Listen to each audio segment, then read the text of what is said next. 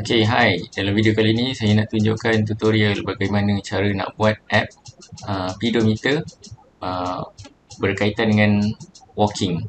Contohnya kalau anda pernah dengar Pedometer ni, dia biasanya kita letakkan dekat device yang mana bila kita jalan, dia akan boleh kirakan step kita berapa. So kita nak buat apps tu. Macam mana nak buat apps tu, kita tengok dulu tutorial ni.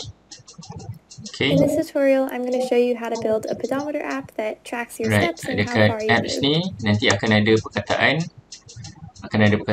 ada button start, ada button reset. Dekat belah bawah tu akan ada dia punya result dia. Okay, so kita boleh tengok, kita akan guna MIT App Inventor. Okay, tutorial ni akan tunjukkan mula-mula masukkan label, kemudian kita masukkan layout, horizontal arrangement. Lepas tu masukkan dua button, kiri dengan kanan. Okay, lepas tu kita rename button tu, ada start dengan reset. Okay, kemudian ada bahagian table arrangement, kita tarik table arrangement. Kemudian kita nak masukkan ada 6 label. Sebab ada banyak bahagian. Setiap label label 1 sampai label 6. Lepas tu kita boleh renamekan dia supaya menjadi macam gini. Ada time, minute, steps, distance, meter. Kemudian kita boleh rename juga dekat step 1 ni supaya jadikan dia kosong dulu pada mulanya.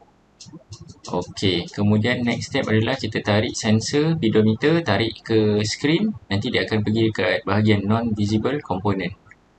Okey, satu lagi kita perlu tarik ni, clock. Okey, kita akan tarik clock sebab dia berkait dengan masa.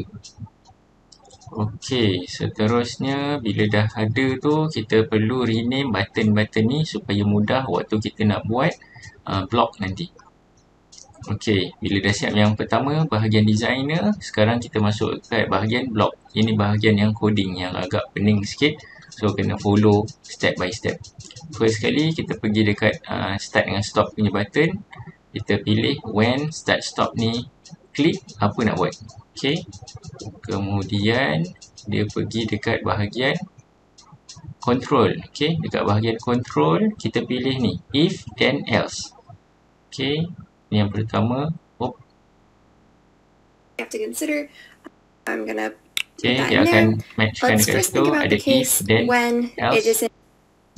Kemudian kita and sure enough, there's a button, start stop .text option. Make sure you get the light green one. Next, we're going to go under text, yang light and green, at the top here is just text, empty quotes. Pilih It's yang empty merah, now, but we can put text inside, and I'm going to make it start.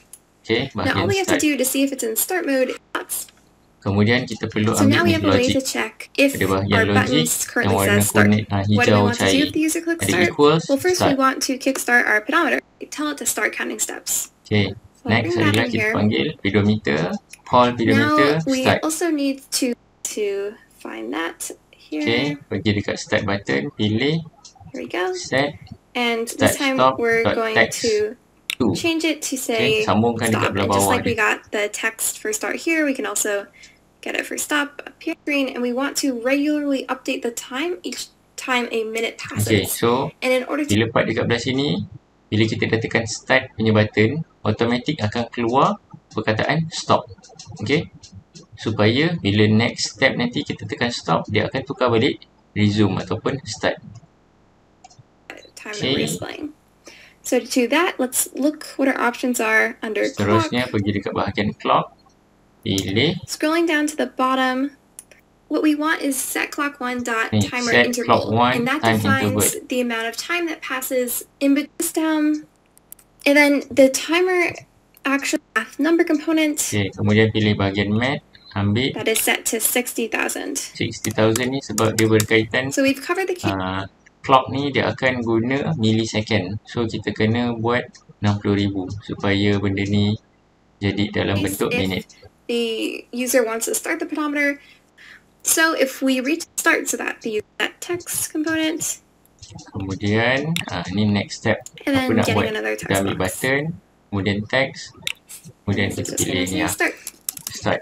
Then just as we started the pedometer here, we now want to stop it. And we can go down to the pedometer to Pilih find that pedometer and lagi, get stop. tekan. Alright, so Stop. we've set up the pedometer, everything's ready to go, and everything's now being recorded behind the scenes. The time Ini So we adalah know that we want bahagian to yang pertama. update the Coding dia yang timekeeper pertama. every Ada lagi time depan ni another minute. Go under clock 1, and then the first one Pilih here, clock when timer. clock 1.timer, just means when the timer goes off, which is going to be once a minute, the new time. Okay, kita pilih when clock 1.timer do what. Okay, So we want to set the label in time. Now we can be kita ambil glad that we label gave yang it tadi, bahagian time, kita tarikkan a dia. nice name instead of label 3. Okay, kita pilih And set we want to time set its text, which is right text here. to. We're Okay, going to set get our time time dot from text our to. pedometer, because that's one of the things it keeps track of. So if we go down to the pedometer, Pergi you can bahagian see there's an pedometer, option for pedometer 1 pilih dot ni, elapsed time. elapsed time. Now, just as our clock accepted time in terms of milliseconds, our pedometer represents 60,000 milliseconds. Okay, so dekat bahagian math, kita ambil yang bahagian ni lah. Ada ruangan depan bahagi dengan ruangan belakang. So belakang tu nanti kita boleh bahagi dengan 60,000. 60,000 Okay, supaya and that's all we jawapan need to kita ni do dalam bentuk when the minit. timer goes off. Now we those every time steps. One is simple step and one is walk Next, step. pergi dekat The bahagian difference between pedometer. these is that simple step takes any kind of time. It looks Ni like ada beza antara simple step dengan walk step. Simple step ni dia kira kalau dekat handphone kita tu bergerak naik turun seolah-olah macam berjalan, nanti dia akan kira pergerakan. Berbanding walk step ni dia nak tengok handphone kita bergerak atas bawah dan juga bergerak daripada depan ke belakang ataupun ke kiri ke kanan. So yang walk step ni dia lebih accurate berbanding simple step. So kita akan pilih walk step. is moving in a pattern that suggests a step, so that if you're just like our labels. So let's get the blocks that will let us change those. Let's Okay, go to kita akan tarik steps and then step, lepas choose tu pilih steps.text. step text. And then we'll want the same for Pilih benda yang distance. sama juga untuk bahagian distance dan juga time. So I'll go to Distance. distance and get set the text. And we just want to set them to these nice properties that they've already calculated for us. You'll see if we mouse Okay, dekat belah sini walk step, kita pilih yang walk step. over one of these, it will have a ready to go get box for us. So I'm going to put that here and then do the same. Bahagian distance pun sama, kita distance. perlu get distance. Okay, so what we have now will totally work if we only want to run this once. But if we take one walk and then we want to go on another, we want to clear the progress that we in reset.click. Okay, dekat next ni adalah bila ada button reset. So kita pilih button reset, when reset click do apa. Okay, kita call pedometer.reset. And then we want to set those labels Kemudian kita bagi bahagian steps. time, step dan juga distance. Kita ambil .text to. Kita pilih ada 3 benda ni ya. And distance. Right, dah susunkan semua. And put these all under Dekat belah here. bawah, pedometer reset. And we just want to set them to 0 like we had on the original screen. So I'll go to math. So pergi And just bahagian get math, 3 the ambil number 0. Okay, yang ini kita boleh copy paste untuk 3 tempat ni. And that's it. You've built your pedometer. Right, Now you bila can dah go siap, test it. maka kita dah boleh test. Okay, so saya tunjukkan ini adalah interface saya punya apps pedometer yang baru buat tadi. Okay, yang belah atas ni adalah punya header ataupun label. Right, jom jalan-jalan sambil kira step. Okay, ini kita boleh tukar font dia, kita boleh tukar color dia. Kemudian dekat belah bawah ni adalah tambahan. Saya masukkan satu layout. Kemudian kita masukkan horizontal arrangement dan kita masukkan image. Okay, image ni kita boleh upload dekat belah tepi ni, upload file. Okay, ada dekat belah situ. Belah bawah tu kita ada lagi horizontal arrangement ni. Horizontal arrangement, kemudian kita masukkan dua button, user interface button. So, saya buat mula dan juga reset. Belah bawah lagi tu kita akan ada table arrangement. Yang ini akan ada 3 bahagian. Time, minute, step, distance, meter. Okay, kemudian dah siap yang belah sini, kita pergi tengok bahagian block. Okay, dekat belah block ni, okay, akan ada 4 item.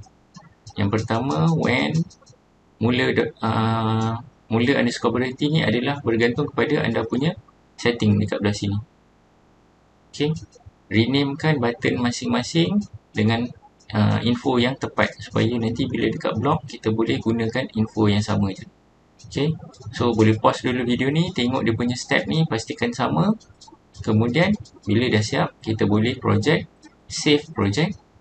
Kemudian pergi dekat bahagian connect, pilih dekat ni AI companion. supaya kita boleh test dengan smartphone kita. Kemudian kita install apps untuk MIT AI2 Companion. Kemudian kita boleh scan QR code. Okay, kita klik dekat AI Companion, akan ada kod dia. Dia boleh scan guna handphone. Okay, nanti daripada handphone kita ni kita boleh test. Kita boleh berjalan, kita tekan start ataupun kita tekan mula. Lepas tu kita tengok track adakah betul apps ni berfungsi seperti mana yang dinyatakan. Okey, semoga video ni membantu anda mencuba buat apps Pedometer. Assalamualaikum dan salam sejahtera.